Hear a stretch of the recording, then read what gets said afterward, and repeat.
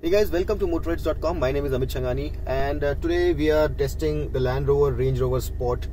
And this car comes equipped with the Touch Pro Duo infotainment system, which is rather new to some of the new generation Land Rover cars. And this is also available in the Velar. And a lot of people are interested in what this infotainment system can do and how it's different from a lot of other infotainment systems that are available right now. So we thought that we'll do this quick video and make you go through all the features that are available on this infotainment system, how it's different. And it essentially comprises of these two 10-inch screens, which are very high resolution, very glossy. They look very nice. The sheen on the screen surface looks very nice. You know, it adds to the richness of the cabin. However, when you look at it from certain angles, there are a lot of reflections. So that's one part that we are not very fond of.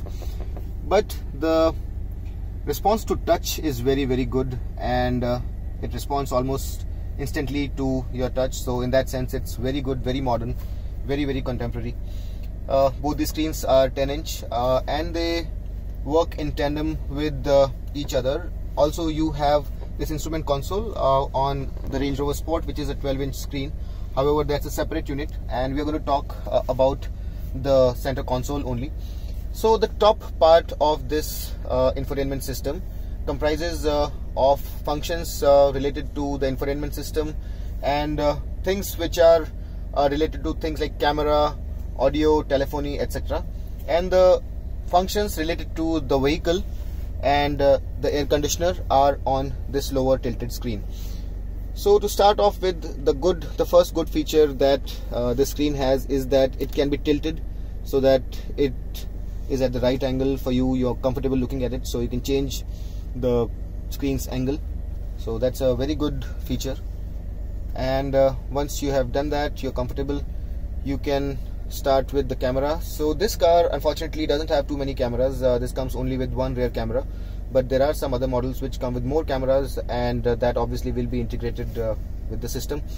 And here, as you can see, the one camera has two viewing angles, so you can see the two angles by double pressing on the camera icon. You can turn the parking aid on or off using this button here. Then you can initiate the park assist using this icon here, and you obviously have navigation.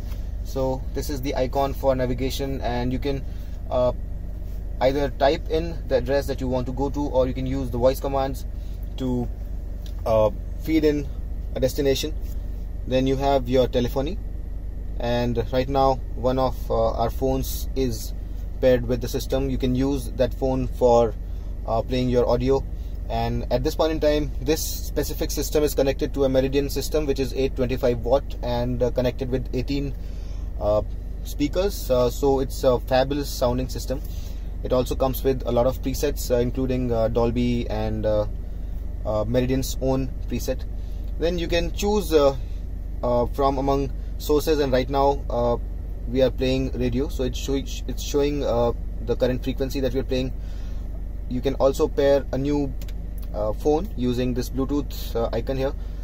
This settings gear is something interesting, and we'll talk about it.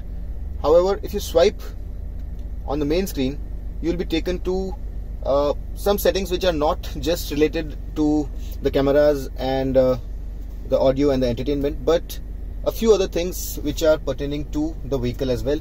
And this special bit is very interesting, where the Range Rover Sport lets you know about all its dimensions, its length, its width, and a lot of other things, and its approach, departure angles, its breakover angle.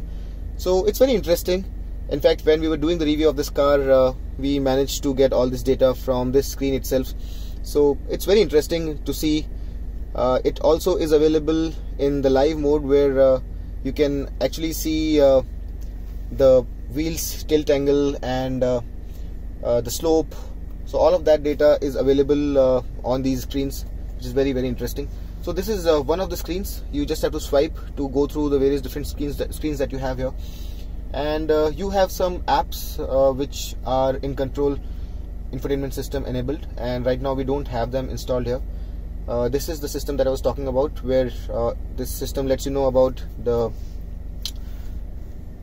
various parameters. So this is the off-road information, which lets you know about the steering angle. As you can see, it's showing me the angle of the wheel as I steer, so that's a good feature. It also shows me various different things like the slope angle or the tilt angle, so that again is interesting. It also would let me know the mode engaged. So right now the eco mode is engaged, and there are other modes. This is a comfort mode, this is the snow, sand, grass mode. So there are various different modes available on the terrain response system, and you can see which mode is engaged, and it also gives you a good understanding of what these modes specifically do.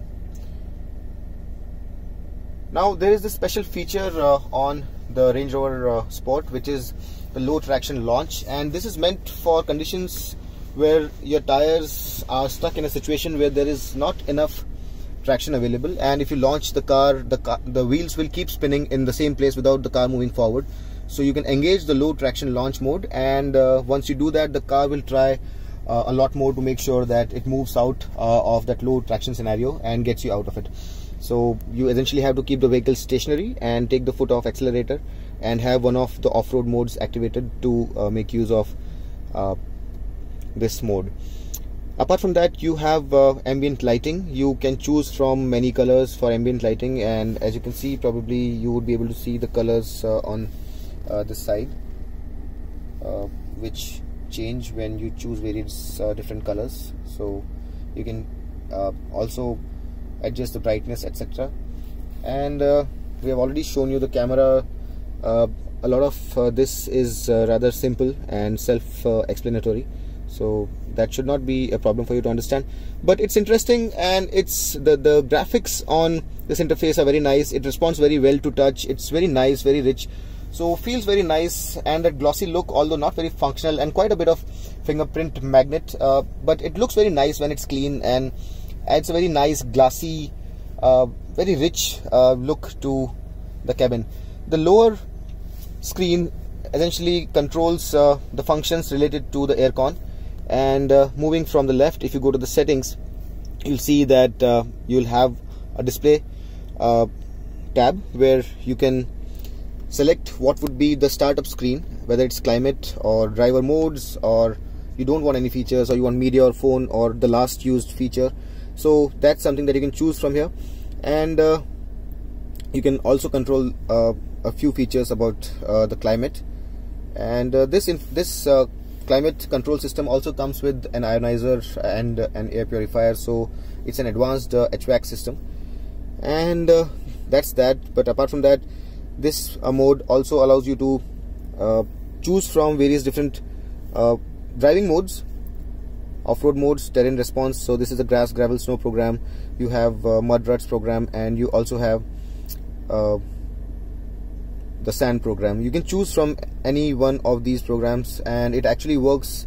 We have been using this car for the past 2 days, and we took it in some conditions where normal off-roaders or rather soft-roaders would not have been able to get themselves out, but this one managed to get out of those conditions effortlessly. So it actually is a very, very good off-roader, and the terrain response system really works.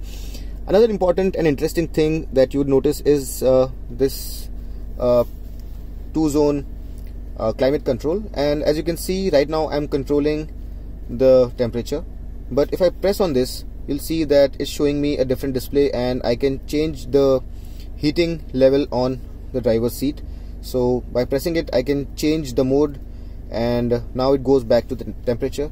Similarly, pressing on this will bring up the heating mode for the passenger seat. Pressing it once more, after pressing the flow control, I can control the flow of air through the AC vents. So that's also a little different. Recirculation is here. Then you can control the heating on the seats using this dedicated tab here as well, and I can turn the heating off by using these buttons here. And then there is a dedicated screen for climate, which controls the flow from over the windscreen, right on my face or through the legs, and I can turn it on or off. Also, I can control the climate at the rear by clicking on it, and when I press on the power button, I can actually control the flow at the rear AC vent as well. So it's a very nicely thought out infotainment system, very good to control, and it's very responsive.